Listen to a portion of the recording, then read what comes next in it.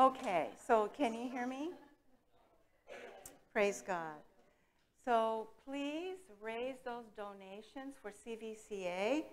Children, look everywhere for those donations. Christian education builds character. In fact, yeah, so.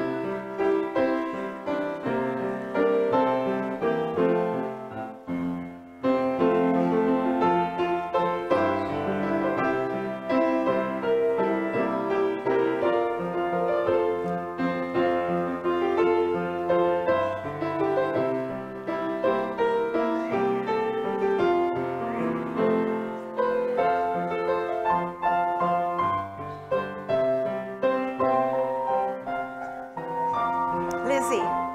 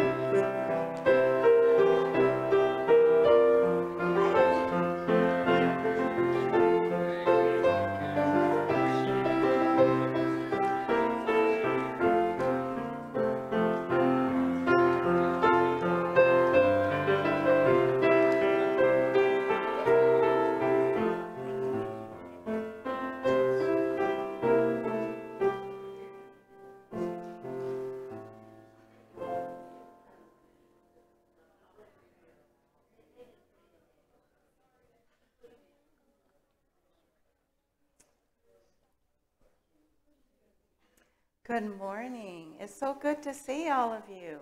Happy Sabbath. All these smiling faces. Okay, you're gonna. Thank you so much. So I have something to show you. These are seeds. What do you notice about them? Danica, yeah? Yes, exactly.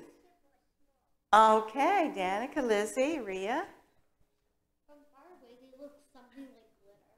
Oh, okay. Okay, Violet? They look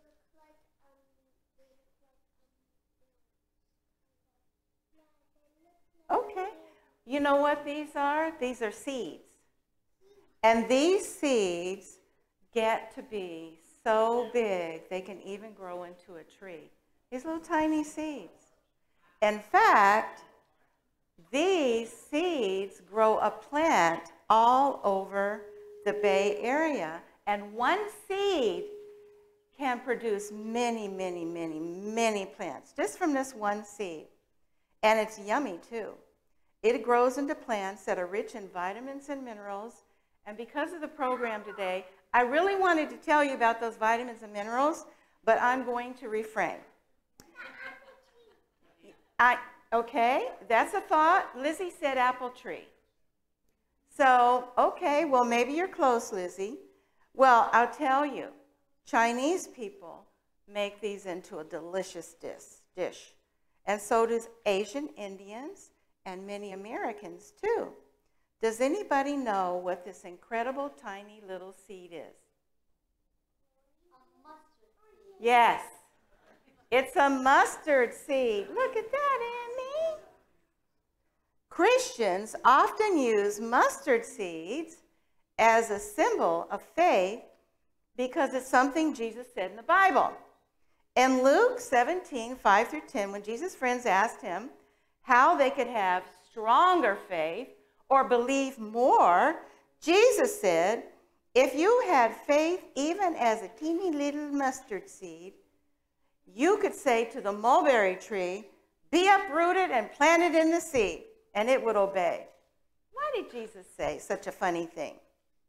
Jesus was really smart.